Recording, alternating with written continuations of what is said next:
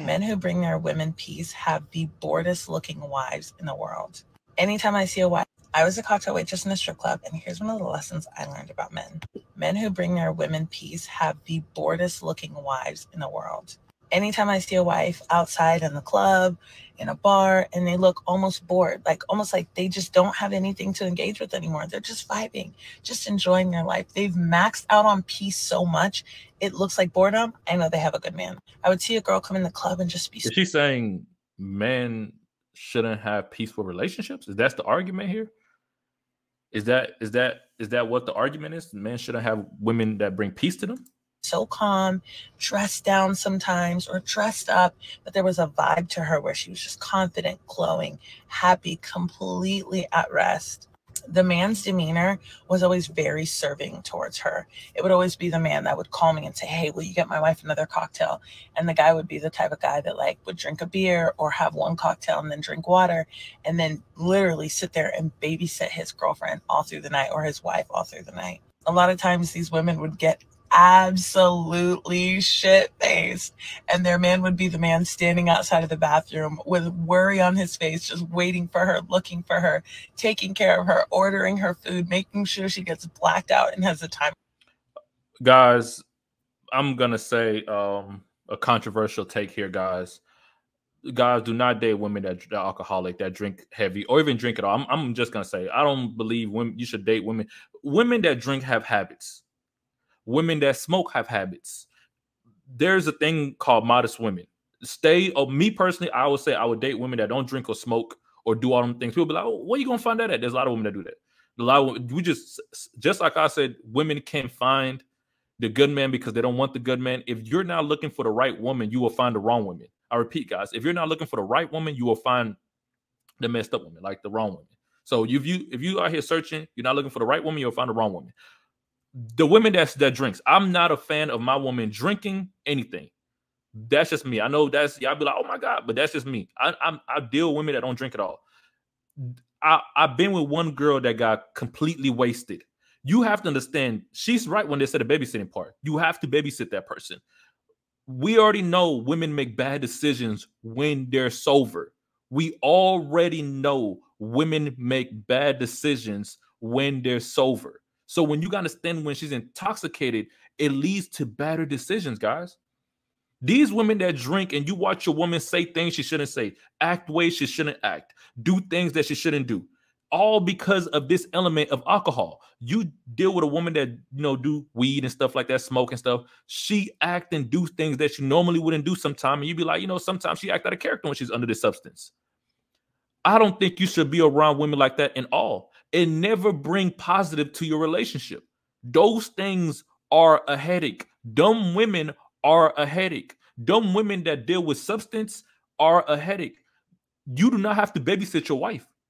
She's not a child. If your woman get intoxicated and you have to try to find her and you got to watch her throw up, none of that is good for the body. Throwing up is not good for the throat, the body, or nothing like that. And if you got to watch your girl wobbling, stumbling, or doing weird things because she's intoxicated, guys, do not deal with women like that. The whole point of this podcast is to make guys be aware of certain characters of women. This podcast is not really for women. I'm going to say honestly, it's not really for women at all. It's for guys. I want you to understand habits and characteristics of women. That because you are potentially looking for a woman that you want to be with. And you got to understand, if you do have a woman, you got to understand that, do you have a good woman? Because these things matter. Me personally, I've seen too many guys with women that get drunk or they drink with their husband that they act out of character. Even men, I would say, don't even be a drinker like that, because the things that we do under the influence is not what we would do if we were sober.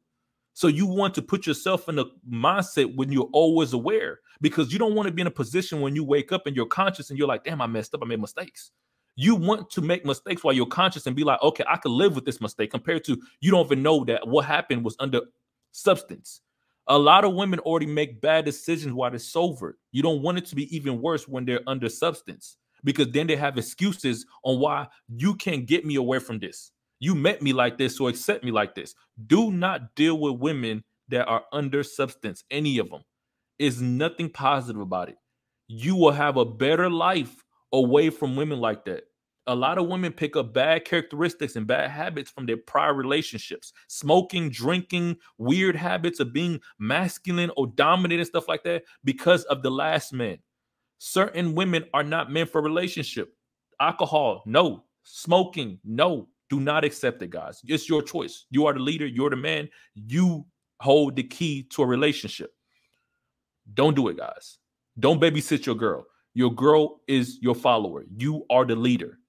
She shall follow your standards. You don't follow her standards because you offer the relationship.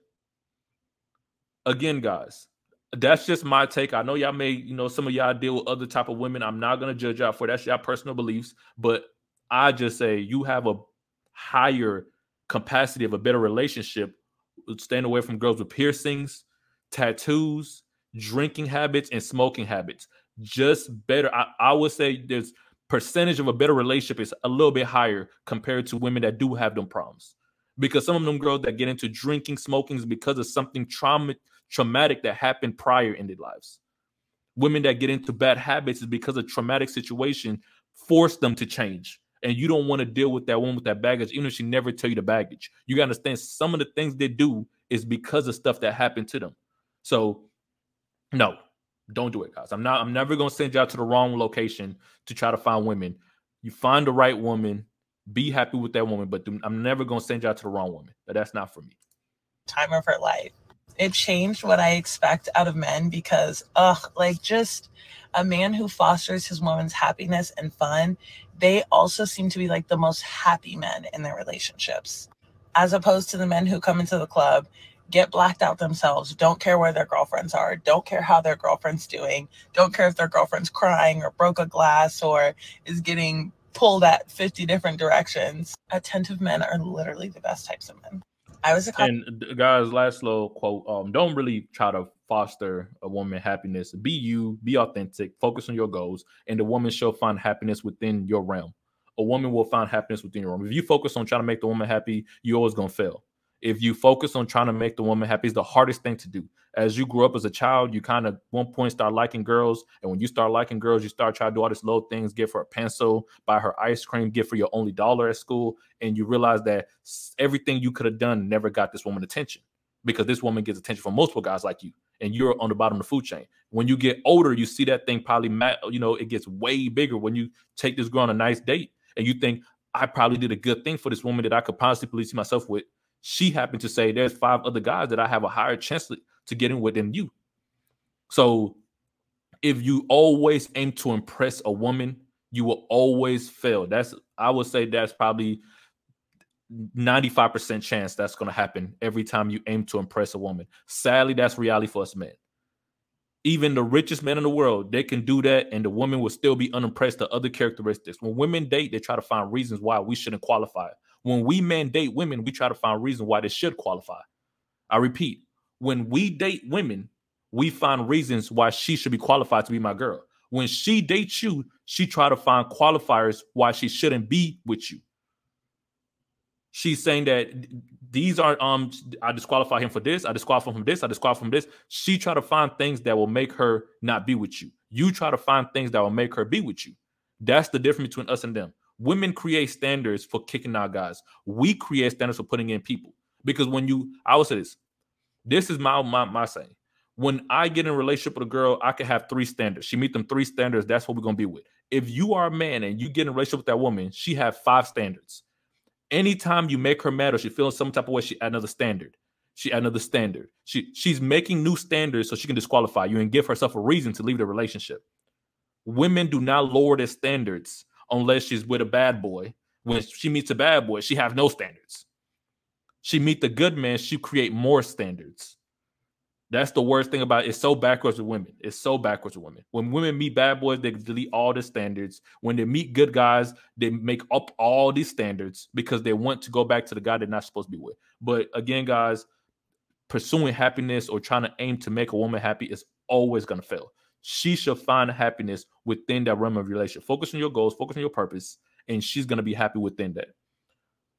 She will be happy within that. But if you try to work to make a woman happy, it's going to be an endless abyss of unhappiness because she's always going to try to find reasons why she shouldn't be with you. And then again, women leave us all the time. Think about your whole life. Women left all the time.